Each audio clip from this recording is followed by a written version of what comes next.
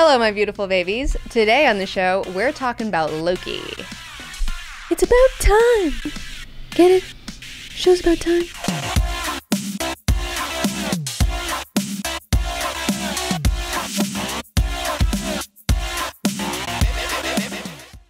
So I've been really excited to watch Loki, especially after WandaVision. Did you watch Falcon and the Winter Soldier? No, I totally skipped it because that falls in like jock Marvel, which I'm not really here for. I'm all about magicians and like cosmic shit. So I'm here for the weirdo Marvel stuff. What about the Black Widow movie? Well, I did see Black Widow, but that does fall in jock Marvel category. Oh, what'd you think about it, Mom? I thought it was just okay. I mean, it's a little too late, honestly. They should have done this way sooner. And I did enjoy Florence Pugh and Dave Harbour, though. They were fantastic in it. I loved them so much. They were really funny. But man, they totally fucked up Taskmaster. I was just like, oh no, in the theater. It was such a bummer. But the most interesting thing about the Black Widow movie, for me, is the lawsuit that Scarlett Johansson has brought against Disney for breach of contract. I think she's totally in the right here. Get money. Spoiler alert! Loki is a 6-episode series centering on the Loki that got away using the fumbled Tesseract during the Avengers time-traveling heistcapades in Endgame. This anomalous event alerts the Time Variance Authority, who captured this Loki variant in order to maintain their sacred timeline. Shenanigans ensue, leading to an unlikely team-up between this Loki variant and a Lady Loki variant named Sylvie. Now, these two idiots end up going on a journey to the Citadel at the end of time, which leads to the total destruction of the sacred timeline, plunging the Marvel Cinematic Universe into total chaos. Is Loki getting a season 2? Yes, Loki will have a season 2, and all of this is leading up to Doctor Strange and the Multiverse of Madness, which I'm really excited about. But first, we gotta get through the Shang-Chi movie. Then we gotta get through the Eternals movie. Who cares? Not me. And then we gotta get through Spider-Man No Way Home, which I can only assume is a tie-in because A, Doctor Strange is in it, and B, we've got multiverse shenanigans going on, and all of that is because we have this weird custody battle going on between Sony and Disney over the rights to who has Spider-Man, and because of this, we've got Jamie Foxx coming back to reprise his role as Electro. Like, nobody wants that. Like, he was terrible. But on the flip side, we do have Alfred Molina coming back to reprise his role as Dr. Octopus, who I'm like, oh, I have such a crush. I love him. I'm so excited.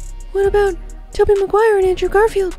Are they coming back too? I'm not sure. There's a lot of rumors going around. Maybe they will be, maybe they won't be. But if they are in it and they are having other Spider-Men come back, I would love to see a cameo for the voice actor Christopher Daniel Barnes from the 90s cartoon series. That was my introduction to Spider-Man. I think he's so great. So let's hope Disney puts him in there and gives him some love. Also, side note, I really love the real life romance between Zendaya and Tom Holland. So you got, you know, Mary Jane and Spider-Man. They like have like a real thing going on. And I just think they're so cute together. Like, I totally love it. Excuse me.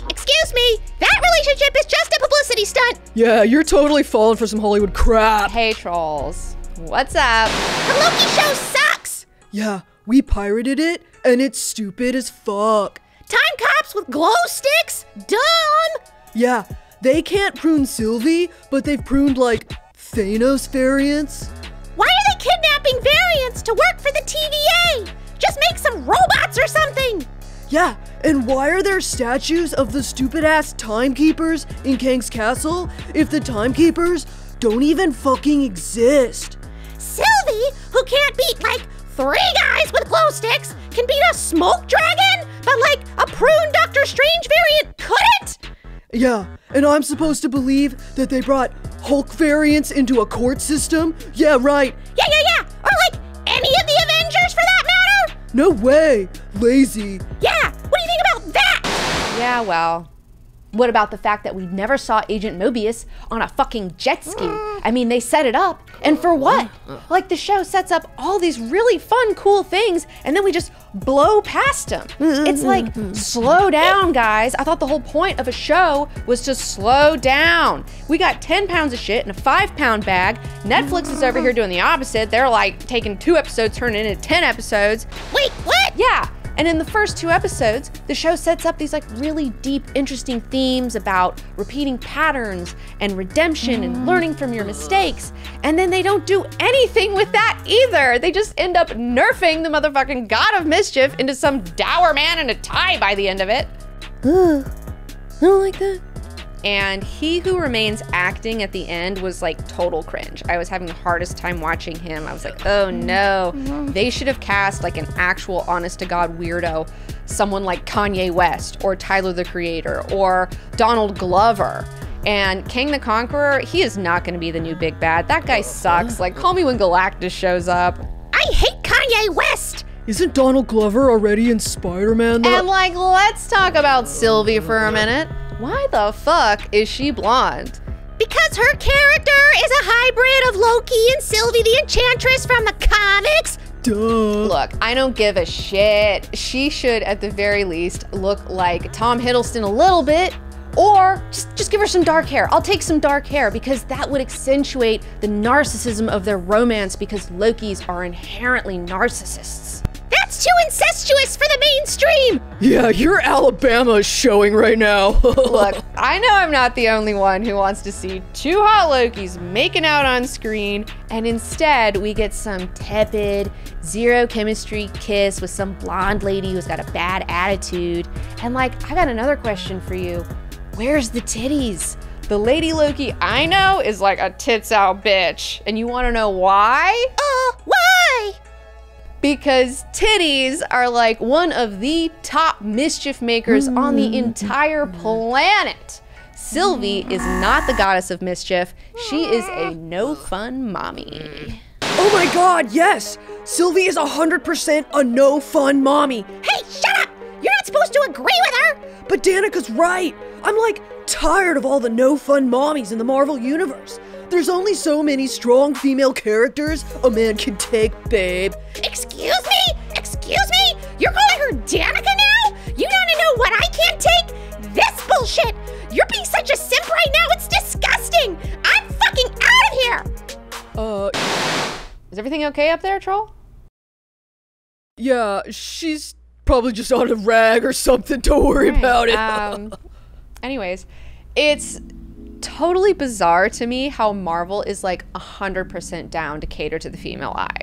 They're like, check out Chris Evans' tits. Like, look at his biceps. Here's Thor. Goodness. Oh, you're not into muscles? They're on steroids. We've got a hot, sexy Robert Downey Jr. wiggling in his tight ass and these hot little pants. Oh, is he too old for you? Well, we've got Peter Parker. Check out his ass. Oh, is he too white for you? Oh, we've got Killmonger. Oh, you're into goth dudes who like to be tied up? Ah, look no further than Loki. And like, I fucking love it. I'm so here for all of it. But the Marvel ladies aren't doing it for you, huh? No, they're beautiful, but they're not fun and sexy. And growing up, and even to today, I see all these female characters in movies and in television shows, and they're always like cast as these wet blanket, straight men, responsible types. And it's so boring to me. And that's why I love Sweet D from It's Always Sunny in Philadelphia, because she's such a piece of shit. She looks like a bird. She's just as much of an idiot and just as irresponsible as all the guys are. And like, I appreciate it so much seeing that.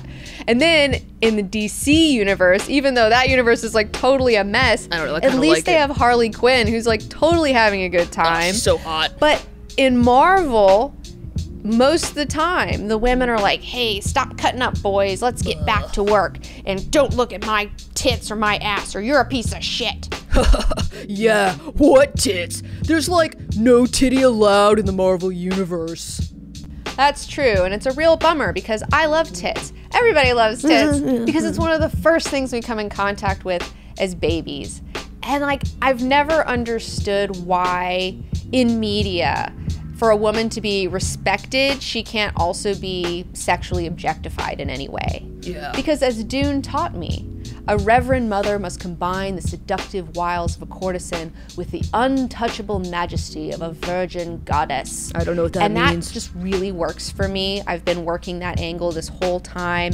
I've built an entire career on being both smart and sexy. You've got a lot of people online who enjoy my video work and think it's very intellectually stimulating. And you also have a few people who find me physically stimulating. Kinda got the big head. I'm not mad about it. It's like, thanks for thinking of me. I appreciate you.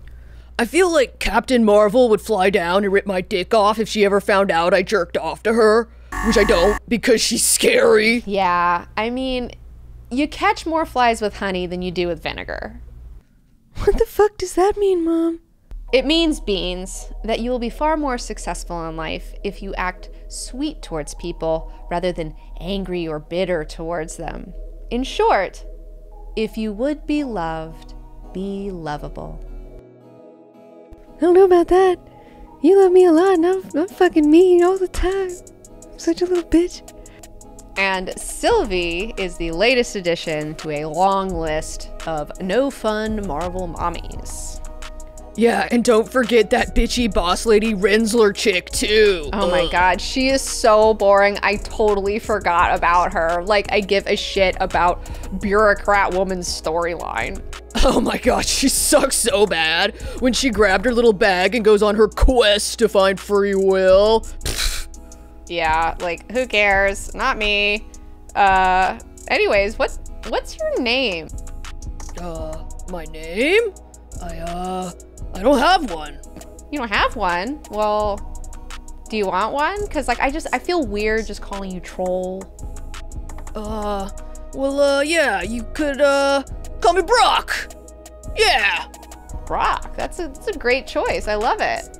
Brawk it is. Yeah, I'm Brawk. Yeah, hey, that's me, I'm Brawk. Well, I better go check on my no-fun mommy. See you later, All right, Danika. well, good luck with that. I'll see you later. Yeah. See you later, Brawk. So, you hated the show then? No, I didn't hate the show. There's a lot of stuff that I like about the show, and that's why I'm so frustrated, because like there's so much cool stuff going on. Like, for example, the art direction is really phenomenal. There's like this one little detail in the TVA on the door where they had this pattern and like it looked like an hourglass and an infinity symbol. And I was like, man, that's so smart. And then I also love the color palettes. It was so beautiful, especially when we were on Planet Lamentus. I wish we could have stayed there a little bit longer.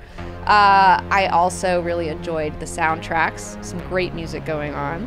And I really loved seeing all of the other Loki variants, especially President Loki, Kid Loki, and classic Loki, played by Robert E. Grant. I loved him in this role. I just wish we could have gotten more of him, but he was so, what we did get, he was so badass. We just watched him in that pimple movie, How to Get Ahead in Advertising. What a movie, jeez. Yeah, that movie is totally bonkers. I highly recommend checking it out. But back to my list. It was great to see Owen Wilson as Agent Mobius. I haven't seen him in anything for a while, so it was nice to see him back in action. Love him. What a little cutie. Also, I'm forever hot for Tom Hiddleston in that wig. He's aging so nicely. He's not all Botoxed out. He's let himself have forehead wrinkles. His hairline's receding a little bit, but I think it's like totally hot. I'm super here for it. And lastly, I enjoyed the multiverse theory. Finally getting into some multiverse stuff in the Marvel Universe. Rick and Morty already did it. They did, and they did it to an 11, but we're not talking about that. We're talking about Marvel's multiverse. So in our last episode about Jerusalem, we discussed our linear perception of time going from the past through the present and into the future. And then we talked about the idea of presentism, where the past and the future don't exist. We live in this eternal now moment.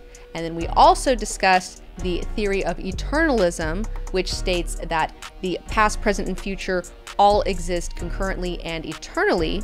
And now Loki is bringing up the idea that there could be parallel alternate timelines or universes.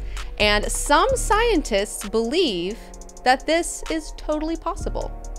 Like in that 90s show Sliders? Exactly like that 90s show Sliders, where Jerry O'Connell is sliding from one alternate universe to the next, to the next, to the next. And some people believe that the Mandela effect is proof that there are parallel universes. What's the Mandela effect? The Mandela effect is where you have a large group of people who remember this one fact, but that's wrong, and apparently it's something else. Like Nelson Mandela, a lot of people remember him dying in the 80s, when in fact he died in 2013. And could this be because CERN fired up their Large Hadron Collider in 2008 and somehow we merged with some parallel timeline where Nelson Mandela didn't die in the 80s, and so like now everything's changed? Like personally, I remember the Berenstain Bears, but I guess it's Berenstain Bears, and like, what the fuck? And I know that I'm not the only one. There's a lot of people who remember the Berenstain Bears, but psychologists say that like this is some false memory or some distortion, and that our brains aren't really great at remembering things, which like, I don't know if I believe that. Babe, where are you? I can't believe that fucking traitor. First comic book girl returns to YouTube without robot or space dork.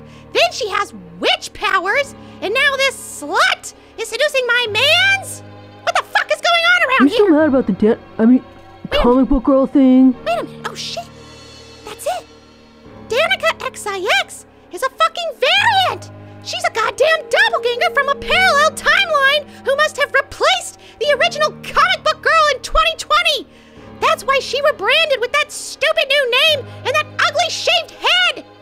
Danika XIX is a fake movie reviewer.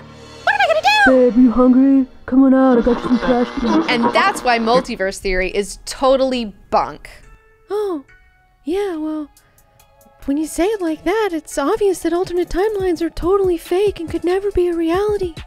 Exactly. There's no way that a variant and her cat could travel from a parallel universe to a neighboring timeline and take over the lives of their other selves. Pfft, totally ridiculous. Yeah, Mom, I believe that. That's stupid. You'd be a stupid idiot to believe that. So stupid, Beans. Who would believe it? Yeah, that's stupid. Anyways, instead of traveling through the multiverse, let's travel to the super future with God Emperor Dune Club. That's right, we're back. Dune takes place about 20,000 years from today, and God Emperor Dune takes place about 3,500 years after the events of Children of Dune, where you have Paul's son Leto Atreides, who's taken over the throne. He's been ruling humanity ever since for thousands of years.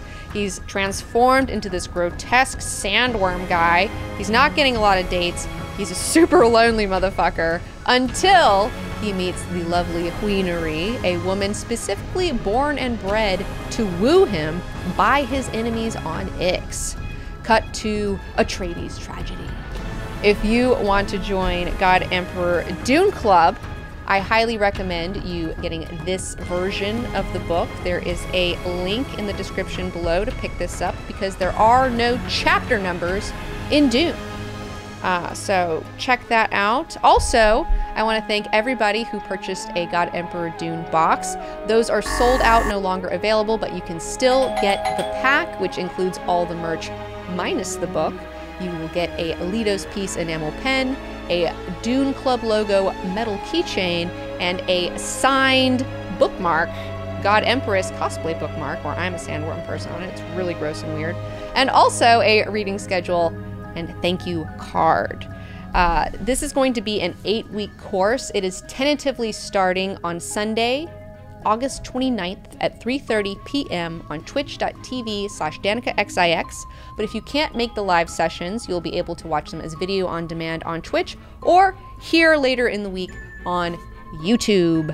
So get on this sandworm. We're going back to Arrakis, baby. That's it for today. Thanks for watching. And I want to thank all my new fans showing me so much love in the comments. Thank you guys. We love that bean love. And also, don't forget to subscribe to this channel, like this video, and ring that bell. Support more videos from me and my mom when you join patreon.com/DanikaXIX, where you can get updates, behind the scenes photos, discount codes on merch, dank memes, and participate in polls to decide on what movies we watch together on twitch.tv/DanikaXIX every Saturday at 3:30 p.m. Pacific Time. What's up, you ugly fucks? Get ready for Brawk's Raw Reviews, where we review movies raw dog style. Today on the show, we're talking about Suicide Squad. If you are as bored with the Black Widow movie as I was, you should definitely go out and watch Suicide Squad instead, because this movie has tons of super violent, badass fights. A lot of people die. They're getting like their heads exploded and stuff. It was so cool. Harley Quinn is definitely a fun mommy. She was crazy and hot as usual. Ratcatcher 2, she looked like she just rolled out of a garbage bin, which I'm so into. I loved King Shark. I would totally hang out with that guy any day of the week. When he ate all those soldiers, it was so sick. And then Peacemaker, he dressed like a dork, but I liked that he was willing to take it to the most extreme and he was gonna kill anyone who was in his way.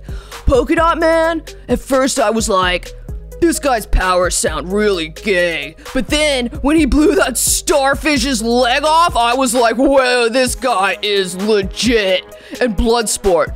Who doesn't love Bloodsport? What man doesn't love Bloodsport? That character is so cool. I love all of his weapons. He was the best. And, Marvel really just needs to take some notes because now things are like, their movies are starting to suck and DC's movies are getting better. And you want to know why? Because DC just let James Gunn do whatever he wants and they should talk. I'm not doing anything. Where's that trash you brought me? I'll be right out. I'm hungry. Don't come in here. I'm naked.